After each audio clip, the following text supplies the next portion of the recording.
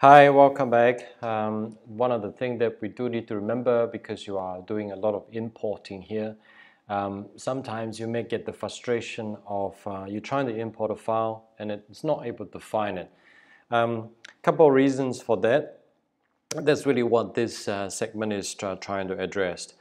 When a module named spam, we haven't actually created spam here, but I just want to, using this figurative speaking or as an example, when a module named spam is imported, the interpreter first search for a built-in module with that name.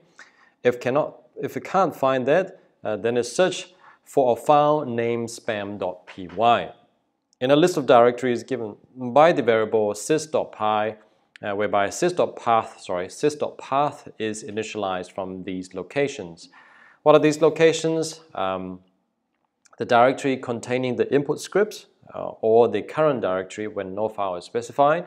Python path, basically a list of directory names with the same syntax as well as the shell variable path, and also the installation dash dependent default. So basically all of these are predefined. If it's not, then you will get an error. Now on file system which support symlinks, which are Linux or Mac OS, the directory containing the input script is calculated after the symlink is followed. In other words, the directory containing the symlink is not added to the module search path. Now after initialization, Python programs can modify this sys path. The directory containing the script being run is placed at the beginning of the search path, ahead of the standard library path. This means that scripts in that directory will be loaded instead of modules of the same name in the library directory. So just understand that there is a possibility of this quirky behavior if you actually, or should you decide to modify this sys.path. One of the way is to actually just run this sys.path just to see what's actually what kind of path can you access. All right, so that's pretty much all that I want to cover for this module search path. Some of probably the best way is to actually place it in the same directory, but if you want to actually keep it a little bit tidier, you want to put your utility modules or supporting modules in a separate so-called folder. You can access it as well by putting the folder name dot the file name. So let me just show you before we end this. So let's just say I have this folder here. Okay, so we are right now in this folder called fibo.py, well, with fibo.py, test.py, and also rem. Okay, and don't worry about this Dunder file name here.